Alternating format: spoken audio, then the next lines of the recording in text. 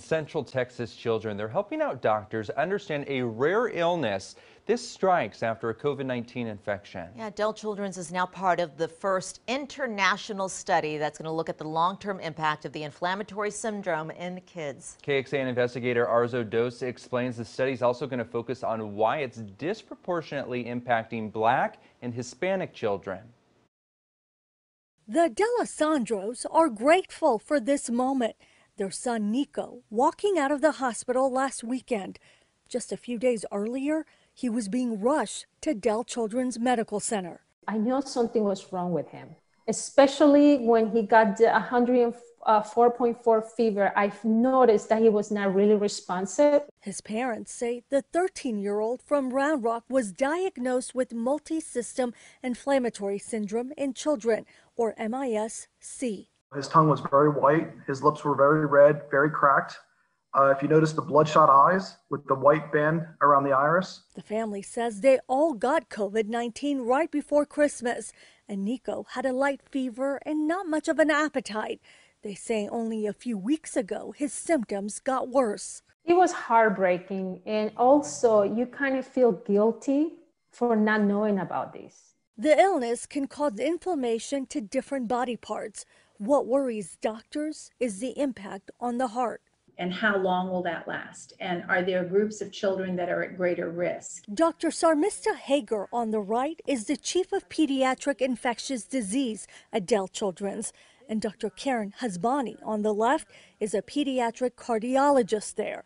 Both hope to get those answers and learn more through an international study that will analyze data from 600 children in our area, across the country, and Canada diagnosed with MIS-C. The more information we know about the disease, the better treatment plans we have, the more we know about the risk factors. The doctors say they've treated 36 children with MIS-C at Dell Children's.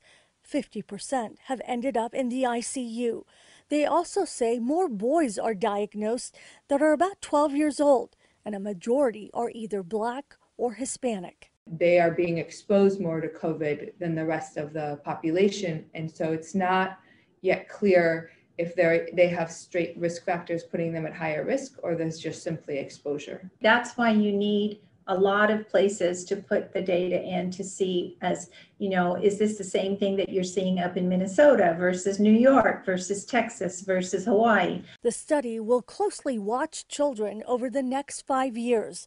Nico's family says they've given permission to be part of it. If it helps someone else, for sure, we want to be involved. They say Nico is back to himself, but will need regular checkups on his heart.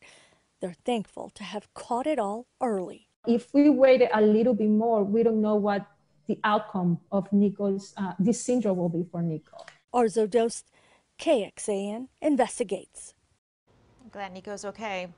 Parents, you do have to consent to be part of the study. Patients' names are not going to be used, only the age and demographic information from this study. It is federally funded and includes 29 other leading children's medical centers. The doctors you heard from in Arezow's story say the best thing parents can do is continue to encourage good hand washing, social distancing, and masking when it comes to your kiddo. And if your kid does have a high fever, fatigue, abdominal complaints, a rash, red eyes, swollen hands and feet, call your doctor immediately. The state health department says there are 54 confirmed MIS-C cases, 15 here in Central Texas. One death was reported in October from the San Antonio area. And breaking down the state's numbers, a majority of the cases have also been in boys and include Hispanic and Black children. It takes the state several weeks to update confirmed cases after getting that information from hospitals and then go through it. It also needs to confirm it through its own process.